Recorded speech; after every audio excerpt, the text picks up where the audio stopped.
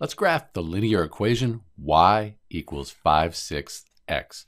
And what we're going to use is slope-intercept formula. You could use a table of values, that would work as well, but this is actually a lot easier. So when we look at slope-intercept formula, we have y equals mx plus b. b is the y-intercept, but we don't have a b up here. We can just call this 0. So now we have our y-intercept. We go over to the y-axis here. We go to 0, and that's where the line for y equals 5/6 x is going to cross our y-axis. For the slope, we can call the slope 5/6.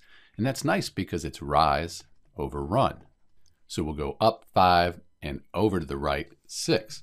So we go to that y-intercept, we go up 5 and over 1, 2, 3, 4, 5, 6. So we have our points there.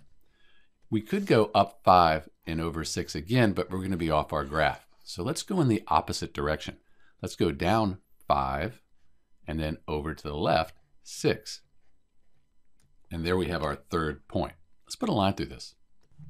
Then we'll put arrows to show that this goes to infinity, and that's the graph for y equals 5/6 x.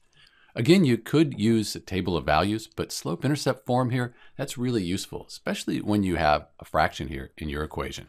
This is Dr. B. Thanks for watching.